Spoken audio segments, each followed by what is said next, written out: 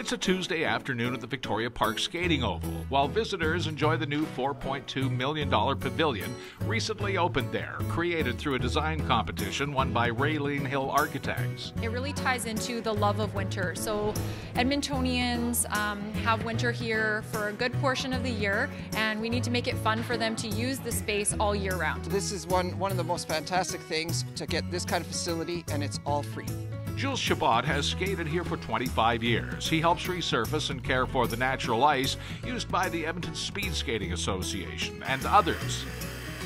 Finally, we've got an identity and a location and an address, and this is where Edmonton Speed Skating is going to be. With the facility, we will be able to host events provincially, Western, and nationally. That'll happen in future seasons, but for now, skaters are simply impressed with the vastly improved facility, the Victoria Park Pavillion. We have a skate change facility for the public to use. We also have a partnership with Edmonton Speed Skating Association. They are also in this building providing programming and services for the public as well. We've got 2 washrooms with the water fountain, which also includes a water bottle fill-up filtration system.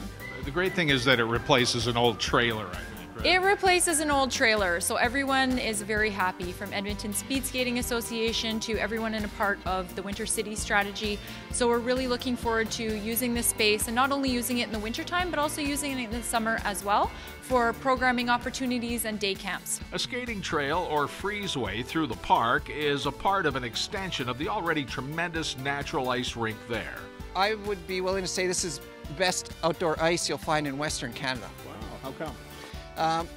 The ice resurfacing machine is primary, warm water, and just all the work that the city does, it's premium ice.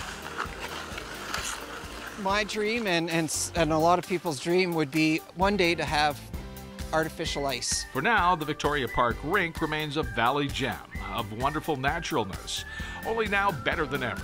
So it's great to see not only individuals but also families using this space and being able to help their children tie up skates and really get into the winter season. That evolution took some time, but it's worth it, I think, and facility is spectacular.